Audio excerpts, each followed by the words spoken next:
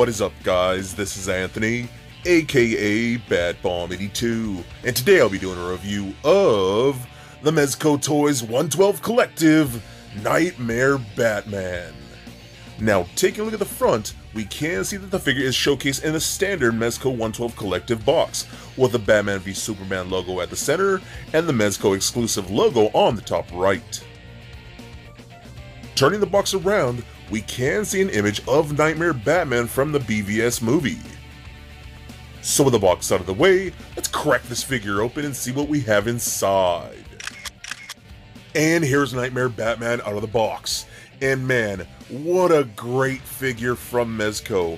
Every time I get a new 112 figure, I kind of feel like a giant kid again getting a new toy on Christmas Day. This Nightmare Batman is a piece that I have been waiting for a very long time, like I know a lot of you have. And it was kind of scary knowing that this figure was actually cancelled for a while. But we got him on a Mezco Online exclusive, and I am so stoked that I got my hands on him. He is an amazing figure with a beautiful sculpt, great paint, decent articulation, but really cool accessories. He's got amazing soft goods, and that coat is pretty badass. I am so stoked that I have this in my collection, and I cannot wait to check him out with you guys. But before we take a closer look at the figure, let's take a look at the accessories. So Batman does come with a decent amount of accessories. Starting off, he comes with 3 interchangeable head sculpts, his goggles, an assault rifle with removable clip, a pistol, a bullet effect piece, and 5 interchangeable hands. And lastly, he does come with a circular base stand with the Batman v Superman logo printed atop. He also comes with a clear articulated arm that articulates at 4 points with the clip. So with the accessories out of the way, let's take a closer look at Nightmare Batman. Alright guys, now let's take a closer look at Nightmare Batman. Yay! New toys! New Mezco Toyz. I cannot begin to describe how stoked I am to finally have this guy in my collection. I've just been waiting on him for so long. Now some quick backstory. This figure was announced quite some time ago, but it was announced that it was going to come out at San Diego Comic-Con one year. Then people got really hyped. The pants were like more of like a brownish color than they are like now, like in a green. There were some minor complaints, but then the figure actually got canceled, and so many of us were completely butthurt. But then lo and behold, sometime last year, Mezco announced that they were going to release him just as a Mezco shop exclusive. So I'm so stoked that I have my Nightmare Batman because I really do love this design, and I personally don't understand why so many people hate on the BVS movie. I personally enjoyed it quite a bit, especially the extended director's cut, you know. Just such a good movie in my opinion. I know a lot of people hate it. Some people consider it like the most hated film in all the universe. I think that's stupid. I enjoyed it, and I thought it was very, very cool. This scene was definitely one of the coolest scenes in the whole film, and I think Mezco just did such a stellar job capturing that look and that design in the film in figure form. Now, I know we've had other versions from Mattel and Mafex and things like that. Screw those. Mezco, dude, you guys are just freaking amazing. Thank you for this awesome Batfleck figure. This guy is so rad. So the head sculpts look fantastic. You see he does have the goggles on, just like in the film. Those are clear, like fogged up lenses. See if I can get my camera to focus a little bit. You can kind of see that a little bit. Those are see-through actual like plastic, clear plastic. So you can see that through his eyes. These do kind of come over his eyes just like that. So you can kind of pull those down, and those will fit over his actual eyes. So I'm so glad that we can actually do that with the figure and not just have them over the head like so. So I'm actually going to take those off during the review. But everything looks awesome. You do got his scarf right there. I think that looks really well done. I love the soft goods on that. I think it looks really cool. The Bat logo chest right there. I love how it actually has like bullet holes and some cuts and nicks and things like that on the actual logo itself. Is pretty rad. It's not perfectly lined. You can see the lining of the suit doesn't exactly meet up with the logo itself, but it's not a big deal. The belt looks really cool. You can see it's really beat up and war torn. The gold, or the goldish color on the paint is a little scratched up and faded. It's because you can actually see he's seen some battle and whatnot. And that's because this is more of like a post-apocalyptic type of Batman where I guess Darkseid kind of took over the world and whatnot. The pants look really good. I look at the cargo pants. Stitching looks really, really nice. I love how they did the knee pads. It's like this printed on technology where they just kind of print this like material directly onto the soft goods, which I think is really rad.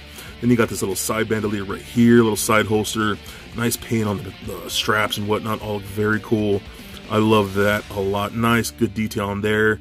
See some bat booty back there. It looks really cool. I love all the straps and whatnot going across for everything like that. I think that's pretty rad. Dig that. The boots look really good. Pretty sure those exact same boots we've seen with the other BVS Batman. But the gloves look really cool because now they have these wraps around the arms like that. You can see this like green material. I'm not sure what that material is supposed to be, if anything, but it does look pretty cool that we get that added detail like that. The coat is fantastic. I love this soft goods coat. Very nice. It just feels thick. It doesn't feel cheap whatsoever. It's like a pleather type of material. There's not really any good inlining. The inlining is kind of blah, but it's I don't care. The stitch and all that looks very nice. You can see all these straps and whatnot. All the stitching throughout the entire thing looks really cool. Man, I just love this. I've been staring at this for the longest time and just posing them around and having a lot of fun with them. And in my opinion, that's what really matters with toys. And I know we complain about every little thing, and you know, something like, oh, if his eye is a little crooked, then that just ruins everything for me. I understand why people will complain about a lot of things. Like, you can see like a loose thread right there. You know what I mean? There's like a loose thread right there.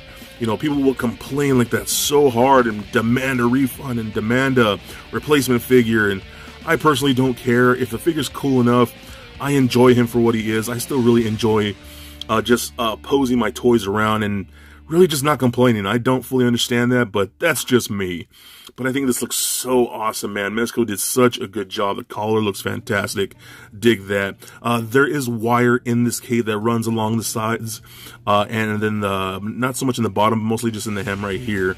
So you can bend that around a little bit, get into some poses. You can see like that. You can fold it up, and it will hold for the most part. So I think it's pretty cool that they ended a little bendy wire in there to get them a little more flared cloak poses and whatnot. I think that's very cool. So good job, Mezco. What's really cool is that we do get some alternate heads. So this is the one that comes in the box. What's also cool about this, it is angry, so I think it's really rad. We get new head options. We also pop that off like so. Standard Mezco peg. You can pop on this head. This is a standard, just pretty much straight, serious looking Ben Affleck face. Head sculpt like that. It is the same one that we've seen with the original release or the standard release of BVS Batman, which is pretty cool. But I love the fact that we get this. Bam! Look at that. An actual Ben Affleck head. I think that's pretty rad. That is killer. I love the fact that it actually came with this. Now, I know a lot of people were like, nah, it doesn't really look like Ben Affleck. It doesn't really look like Ben Affleck. It's not exactly 100% like Ben Affleck. Like, again, about that kind of stuff, I don't care. Like, it looks enough like Ben Affleck. You're like, oh my god, look at this Ben Affleck. Not like you people. Some people think it has to be 100% like perfect sculpt and whatnot.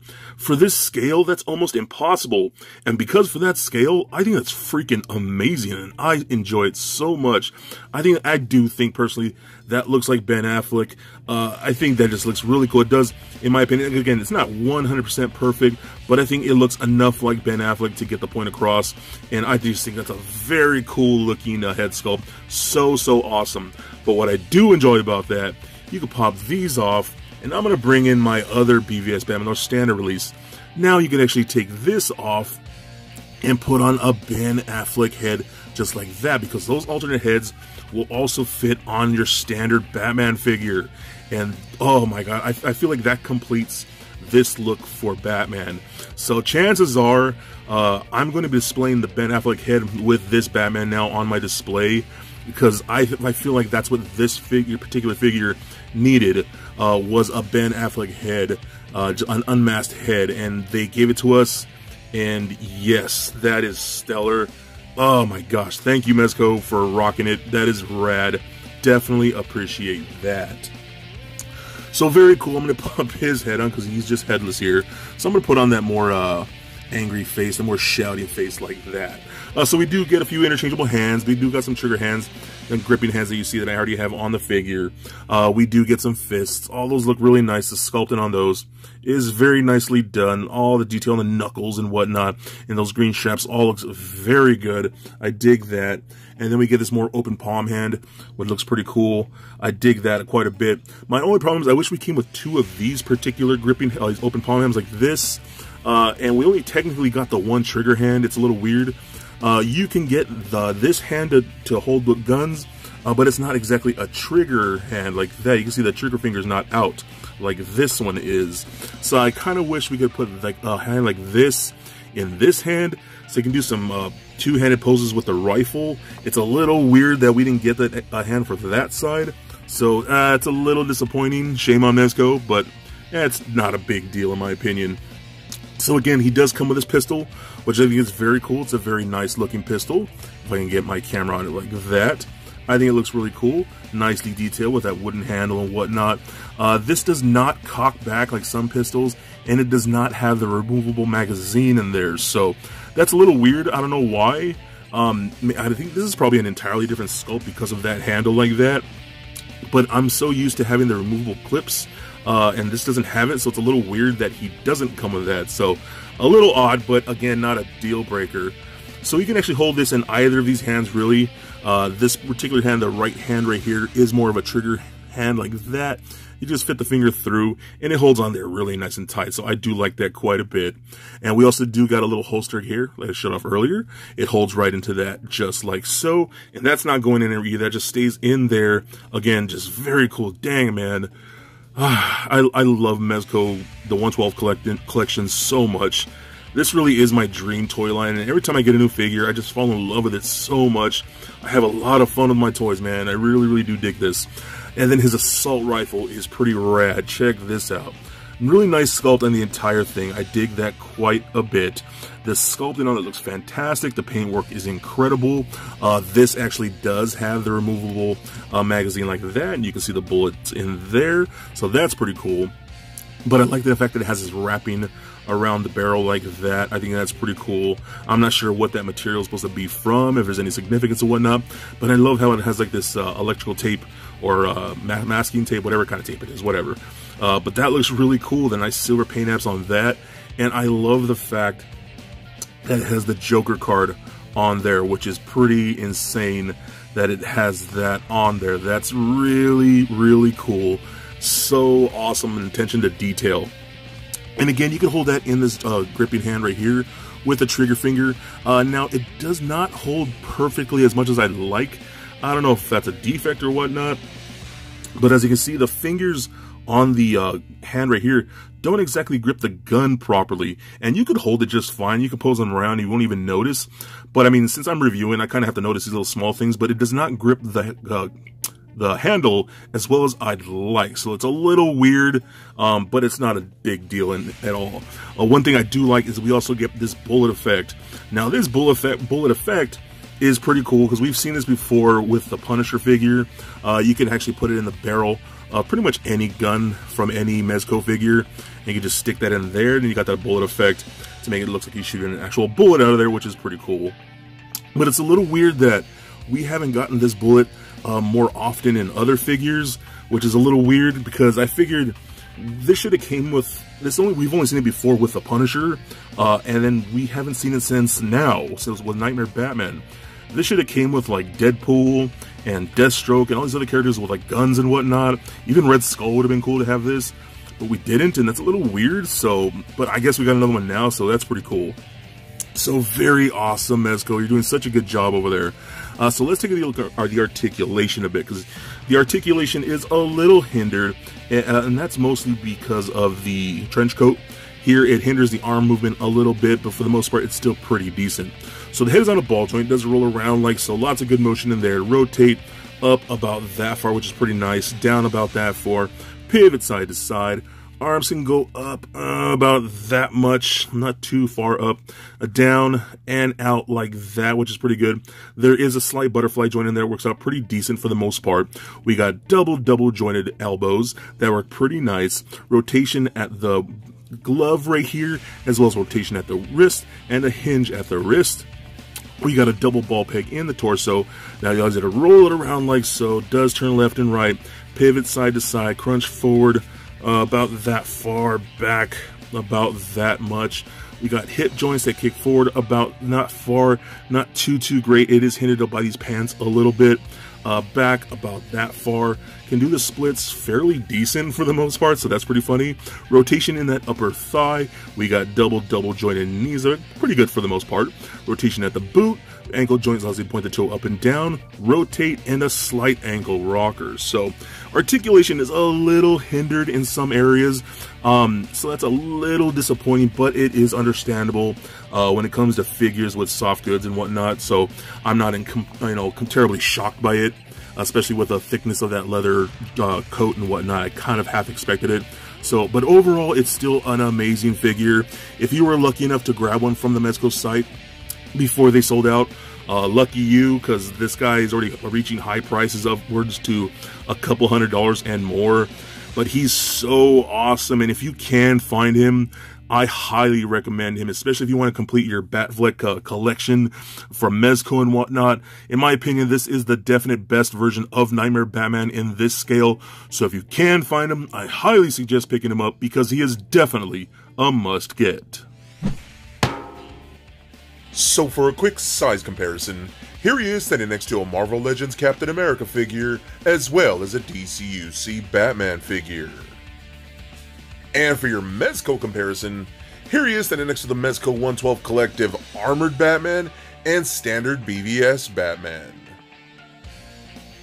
Also for comparison, here he is standing next to the 112 Collective BVS Superman figure. And for your Batman comparison, here he is standing next to the Mattel Nightmare Batman. And just for fun, here he is standing next to little Lego Bat Bomb. So there it is, guys, my review of the Mezco 112 Collective Nightmare Batman. Now overall, I just think this is one killer action figure. I am so proud that I have it in my collection. The 112 Collective line is honestly one of my favorite toy lines to date. It is amazing. This figure's got great sculpting, great paint, beautiful soft goods, and I love his accessories. That assault rifle is very cool with a Joker card. I love the fact that we're getting the bullet effect piece, and the wired coat is just insanely cool, and I'm so glad that they did that. If you're looking to round out your BVS collection, then this piece is definitely a must-get. And if you're a giant fan of the Mezco 112 Collective line, head over to Facebook and join my group, the Mezco 112 Collective Collectors, for all kinds of Mezco goodness. So please comment, like, and subscribe. Stay nerdy, my friends. Peace.